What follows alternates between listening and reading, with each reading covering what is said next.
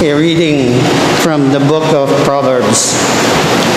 Thus says the wisdom of God, the Lord possessed me, the beginning of his ways, the forerunner of his prodigies of long ago. From of old I was poured forth, at the first before the earth. When there were no depths, I was brought forth, when there were no fountains or springs of water. Before the mountains were settled into place, before the hills I was brought forth. While as yet the earth and fields were not made, nor the first clods of the world. When the Lord established the heavens, I was there. When he marked out the vault over the face of the deep, when he made firm the skies above, when he fixed fast the foundations of the earth, when he set for the sea its limit, so that the waters should not transgress his command.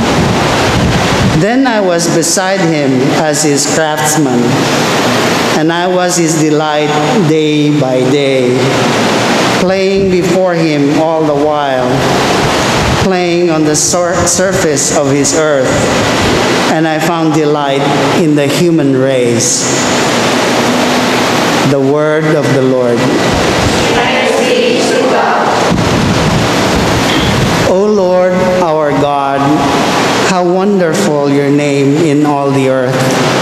O Lord, our God, how wonderful your name in all the earth. When I behold your heavens, the work of your fingers, the moon and the stars which you set in place, what is man that you should be mindful of him, or the Son of Man that you should care for him?